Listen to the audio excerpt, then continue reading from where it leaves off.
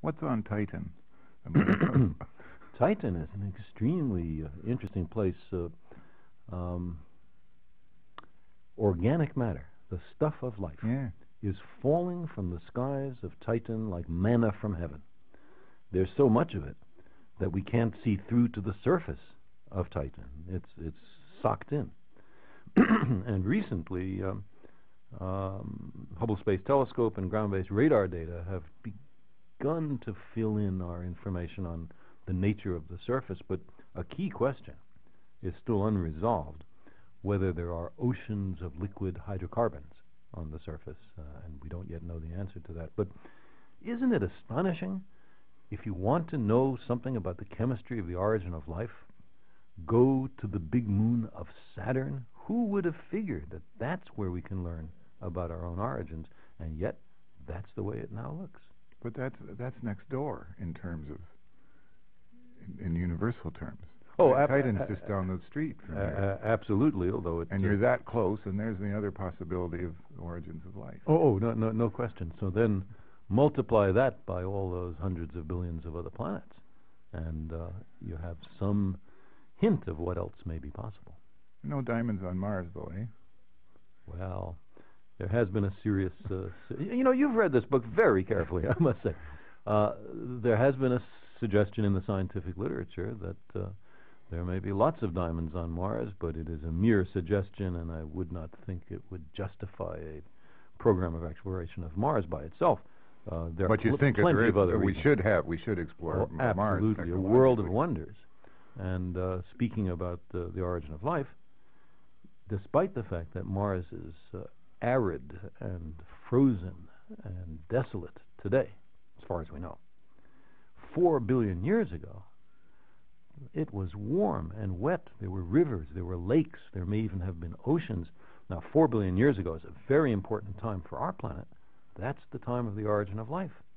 And so, isn't it possible that on the next door planet, when conditions were very similar to what they were here, life arose there also? And if so, is that life still hanging on in refugia, oases somewhere on Mars?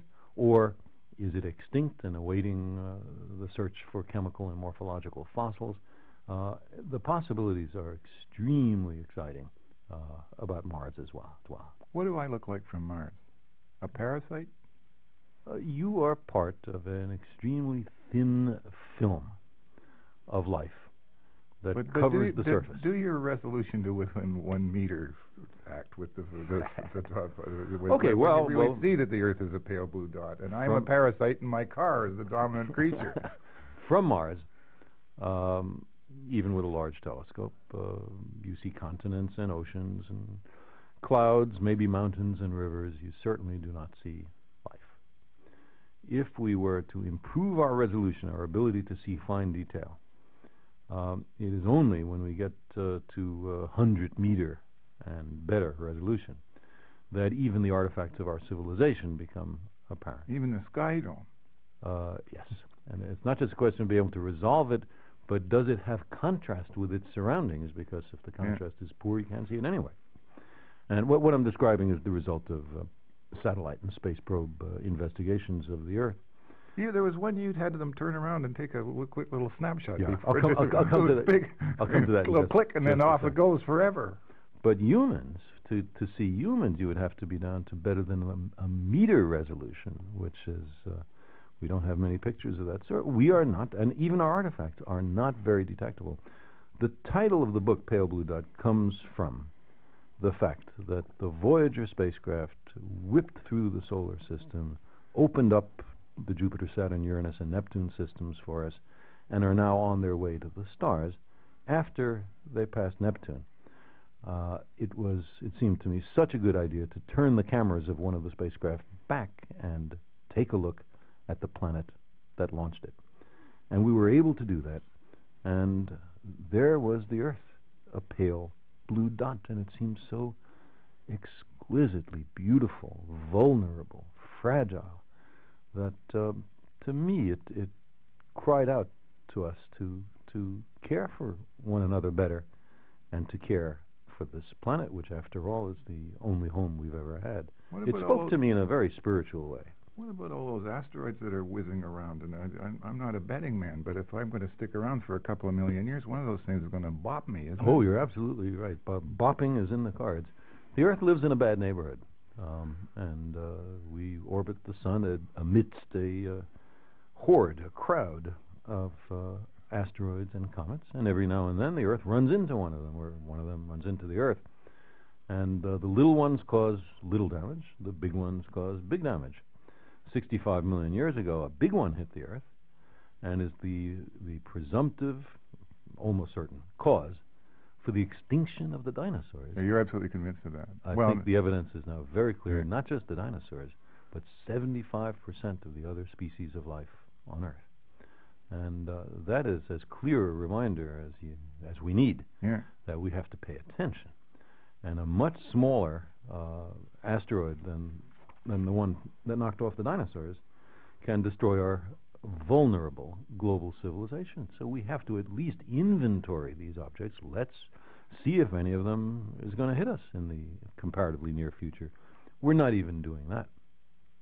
You picked up anything on the intergalactic radio network lately? You are involved in a project that tries to receive radio signals from across. Yes, that's right. Is there are you hearing anything? Not intergalactic, but interstellar. Interstellar. Stars in our own galaxy. Are there, surrounding any of those stars, a planet on which an advanced civilization with radio technology is broadcasting to us? That's the question. And while we have found some enigmatic findings, none of them repeats. And repeatability is absolutely central to believability in science. But is that possibly a failure of our brain? Do you think a shortcoming of your your intelligence just and the mine? opposite. That I need repetition to convince me that. No. I think this is a realization of human fallibility. We are very able to deceive ourselves on matters of great import, and therefore extraordinary claims require extraordinary evidence. A commonplace claim, non-controversial, the level of evidence needed is not as impressive. So we found events that match all of our criteria for extraterrestrial intelligence. They're not on the Earth, they're strong, they're narrow-band, a lot of characteristics, but not a one of them repeats, not 5 minutes later, not 5 years later. And that being the case, we cannot claim to have found it. And other search programs have found similar enigmatic signals.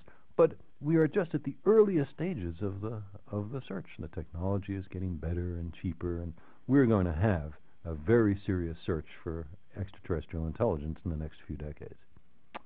Thank you so much. Carl Sagan is the author most recently of Pale Blue Dot, A Vision of the Human Future in Space. It's published by Random House. I'm Peter Gzowski. You're listening to Morningside on CBC Radio.